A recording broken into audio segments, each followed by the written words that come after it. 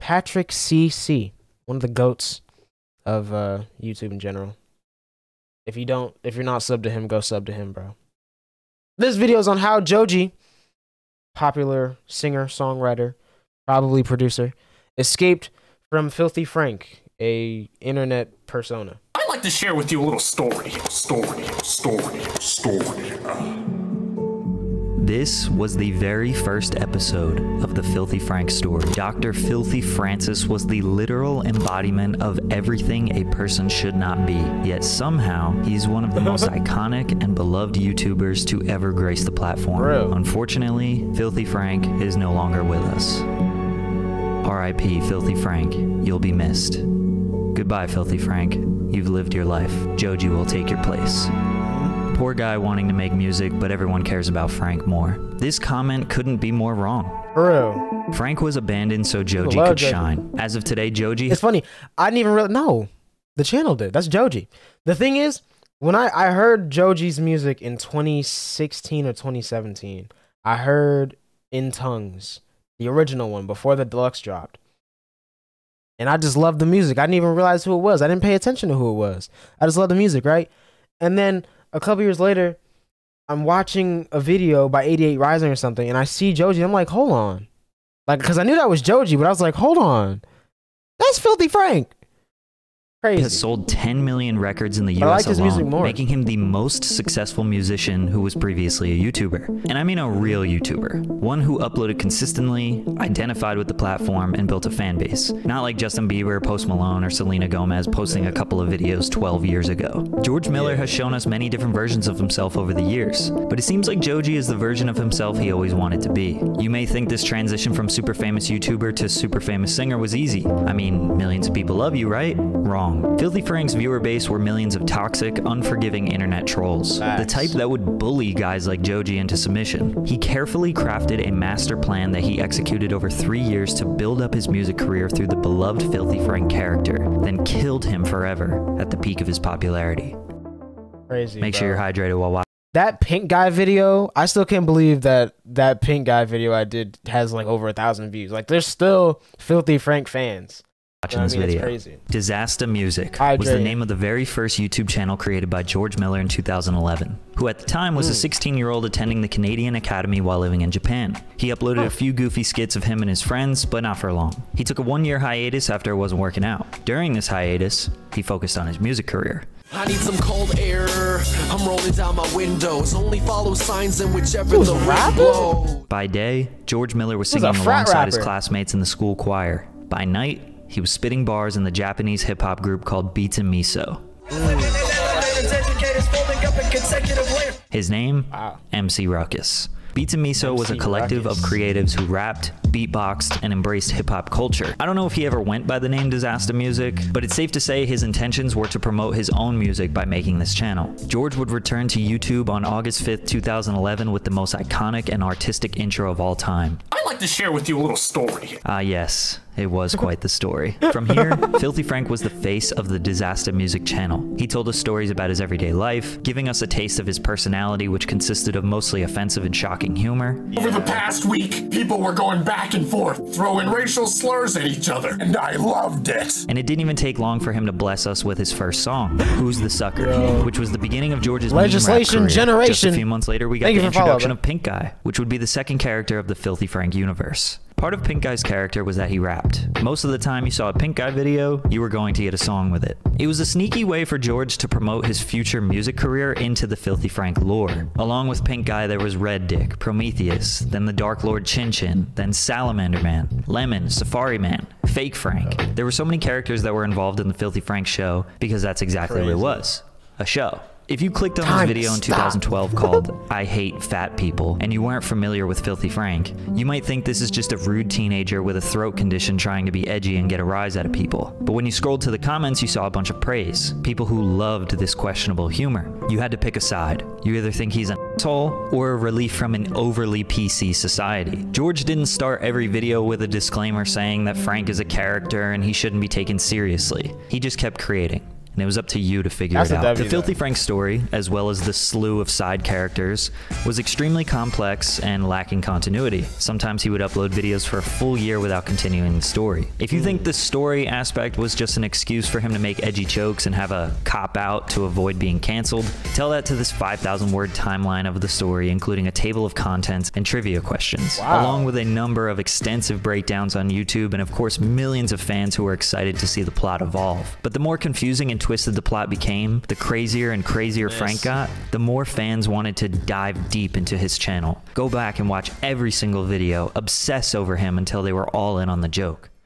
YouTube didn't like Filthy Frank. Even back in 2013, before everybody knew that YouTube had a bias for family-friendly content, creators who pushed the boundaries of the community guidelines were facing punishment. He constantly was getting videos age-restricted, deleted, copyright claimed, and was on the brink of losing everything. It was around this time, mid-2014, where George actually attempted to quit the Filthy Frank character. This was long before he peaked in popularity. It was around 200,000 subscribers. May 3rd, 2014, he posted a video called Filthy Frank Exposes Himself. I have not been well the last couple months. Long story short, I was born with this, but I was recently diagnosed with a brain condition that gives me seizures induced by stress, which unfortunately comes from, a lot of it comes from running this show.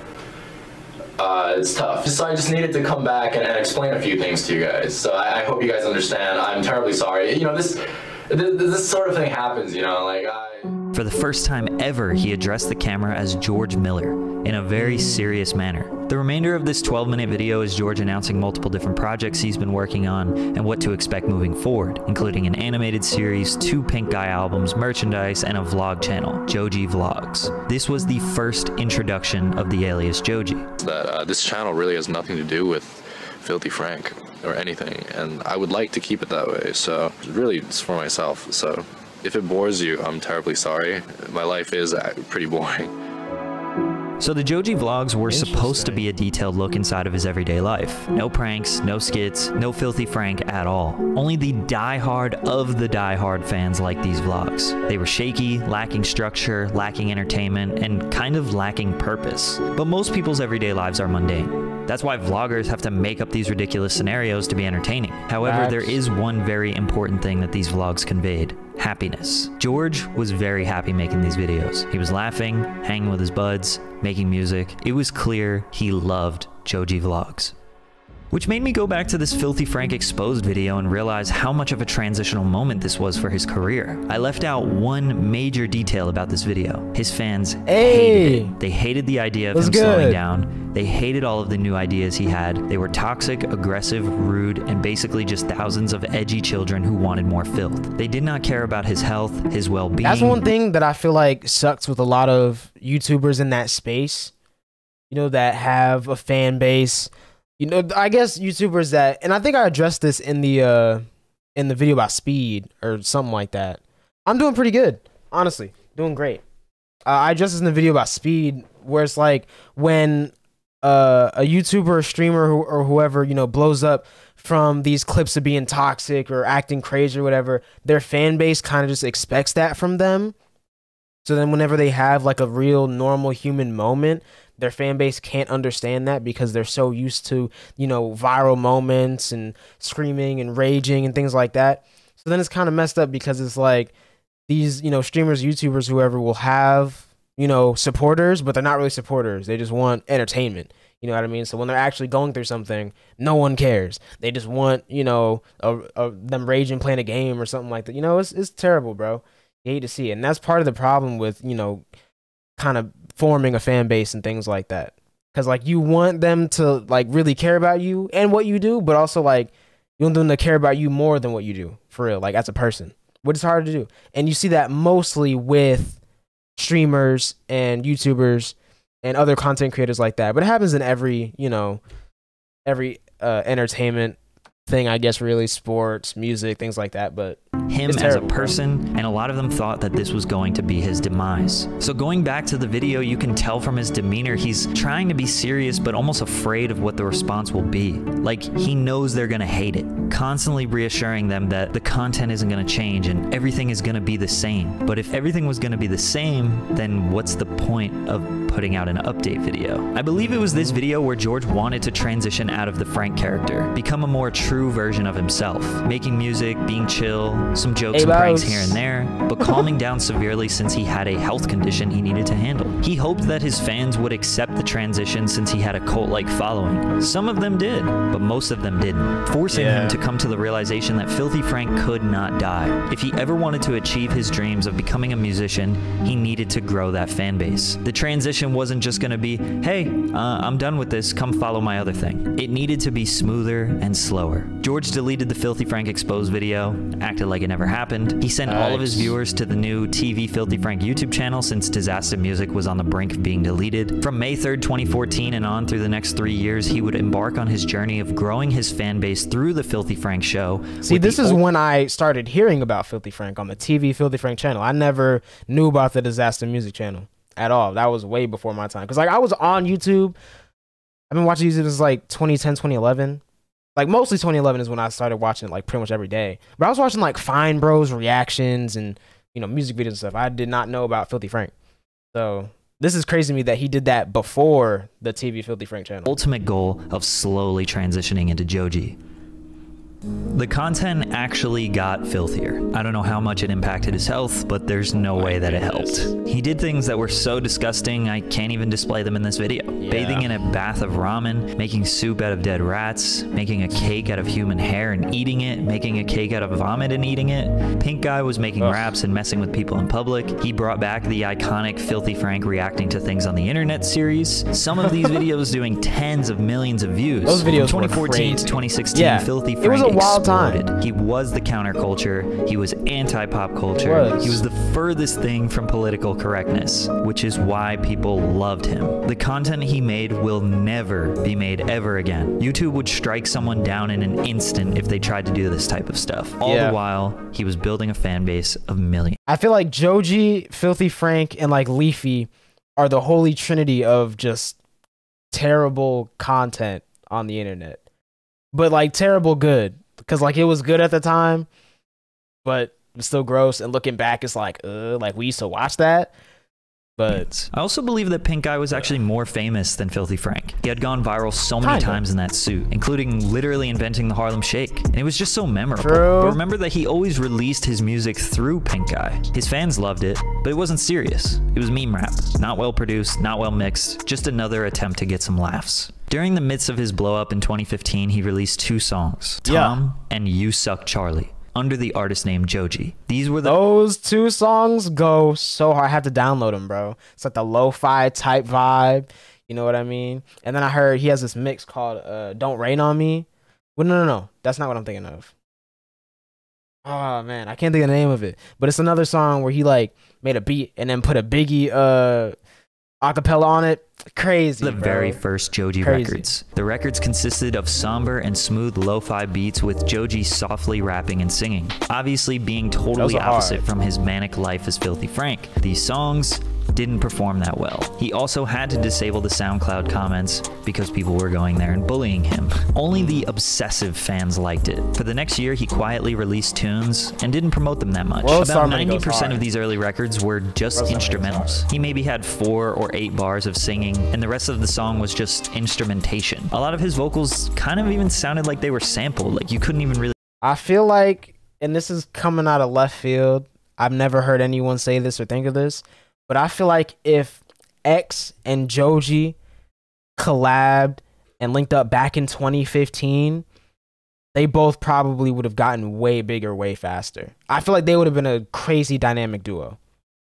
But then we wouldn't have gotten half the stuff we've gotten from both those artists. So I feel it. But just like listening to some of the stuff X was doing then and the stuff Joji was doing then, it was like so similar that it would have just went together.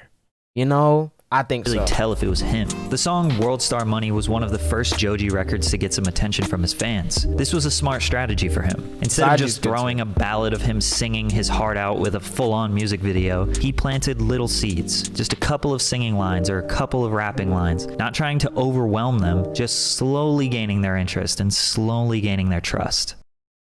Throughout 2016, he was working on a Pink Guy album, releasing music videos and snippets throughout the year. The fans could not wait for Pink season. It's also worth mentioning that George was collaborating with a lot of other big creators, as well as getting love from musicians. He was a huge fan of the SoundCloud scene, on the EDM side and on the rap side. Music people wanted to fuck with him since he was a huge YouTuber and he was lit. But I'm sure behind the scenes, when they hung out, they realized he was just a really cool dude. So he was making a lot of friends in the industry. Pink season released in January of 2017. It was a 33-song magnum opus of meme rap, which was a massive hit with his fan base. If there was a best meme rap album award, this would win every year. It should have won a Grammy. Pink Guy as an artist and an internet figure was peaking higher than ever. But remember, during the peak of all of this success, he was still quietly in the background working on Joji music, planting those seeds. A big part of his transition out of YouTube into music was his affiliation to 88 Rising. 88 Rising is a management, record label, video production, and marketing.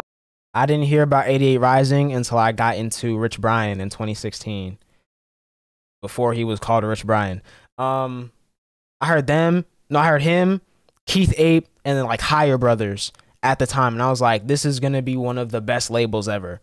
Because like, especially with Keith Ape and Higher Brothers, there would be some stuff where I just wouldn't get it all, but they would mix it in with the English. So it would go hard. They were on crazy beats at the time. Like, it was so sick. And then I found out Joji was on there too. I was like, yeah, it's over, bro. Like, they go so hard. Marketing company. They gained popularity by working with Asian artists who released their music in the States. Before Joji, some of the popular artists were Rich Brian, Keith Ape, and the Higher Brothers. Obviously, Joji would be the perfect fit for them. In October of 2016, he got the first post on their page. It was something of a Pink Guy music video, but it wasn't him performing. I think there's this one, there's two videos that are really good. Playboi Carti performing Broke Boy live at their like studio or whatever in 2016. Legendary video.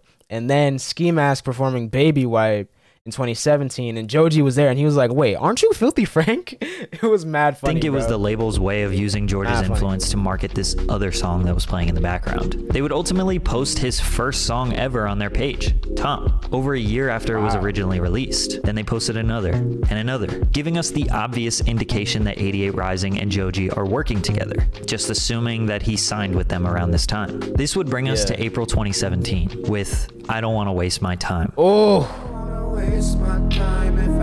beautiful song.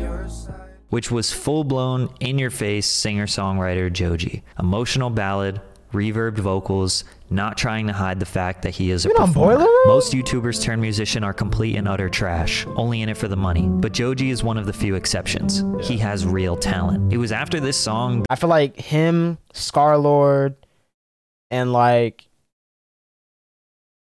I can't think of anyone else who's like really that good. That was like a big YouTuber before, or like consistent YouTuber. Because I don't think Scarlett was that big on either of his channels before, but still. That the Filthy Frank fans realized how serious Joji was and how much potential he had. Little did the fans know that because of all this success with Pink Guy's music and Joji's seeds being planted, Filthy Frank was coming to an end. He uploaded just 3 videos in early 2017 that weren't music related, and throughout the middle of 2017, the fans pretty much got nothing. Pink Guy was more popular than ever, linking up with SoundCloud artists, releasing an album full of remixes from some of the biggest EDM producers at that time. His career was moving in the direction that he always wanted. He was going to be a full-time musician. But now George was facing another problem. Pink Guy versus Joji. Pink Guy was much bigger than Joji. I don't know he his music career as Pink Guy was pretty much dependent on the Filthy Frank story. So if he wanted to pursue this full-time, it just made more sense to do it as Joji. He was doing press, interviews, sometimes as Joji and sometimes as Pink Guy. He released a Joji song in July and a Pink Guy song in August and said whichever one performs better is the career I'm going to pursue. Just kidding, but imagine it was that simple. He said in a 2017 interview on Hot Ones that he didn't want to be limited to just one type of art or media, that he wanted to pursue both Joji and Pink Guy, but he literally never made another Pink Guy song after this interview. He could have been lying. Again, just trying to soften the blow to Filthy Frank fans knowing that he won't ever come back. I wish I had the confidence, the self-confidence to switch earlier, because now it's working out pretty well. Or maybe his label said to him, yo, There's no way you can be taken seriously as a beautiful poetic songwriter when you release music talking about hot girls on Nickelodeon, using offensive language, and rolling around in absolute Oh my filth. God. I think his mind was made up. He didn't want to be Pink Guy. He was just avoiding the backlash that he knew was coming. In Tongues came out, which featured huge tracks like Will He and Demons. Tracks that started to garner him a fan base of people who didn't even know who Frank was. By now, he is officially signed to 88 Rising with distribution from Empire, giving him the backing of the multi-million-dollar machine needed to navigate the music industry. He released a book, Francis of the Filth, which basically summarized the entire lore of Filthy Frank. Along with that came the last video he would ever post, basically killing Frank and burying him in a hole. It was poetic and artistic, and it would be officially legitimized in December of 2017 via a tweet. Filthy Frank officially retired to pursue his career as Joji.